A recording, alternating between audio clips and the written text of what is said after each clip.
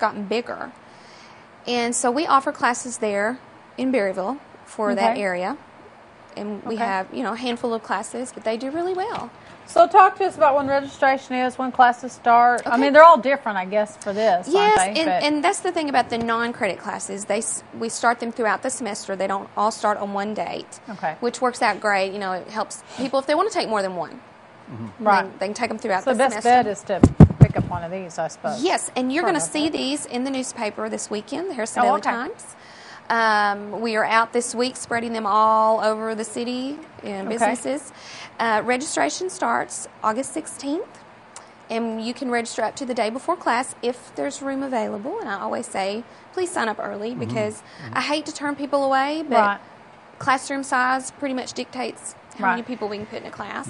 And they can do that over the phone, 391-3100. Get on our website, northark.edu, and then just click on that. There'll be an icon on there to click on for non-credit classes. That's the easiest way to do it. Or they can come to our office. We're in the Duran Center. Everybody knows where the Duran Center is. Come in and we will get you signed up. What floor? First floor. First floor, in the right Duran there. Center. I mean, we're in the Duran in the Duran Center. Yes. Okay. Not in the tower. First floor. Hello. It's a one floor, yeah. All right. I need to take some classes, don't I? Sign up Amy, for your thanks North for Ark. We'd love that. Yeah, thank you so much. Thank you, Amy. And you're going to be coming back in the spring, I guess. I will. Yes, I'll come back in the She's spring. getting some notches on that chair over there. I hope so. Need to do something. Maybe we can change the furniture out one of these days.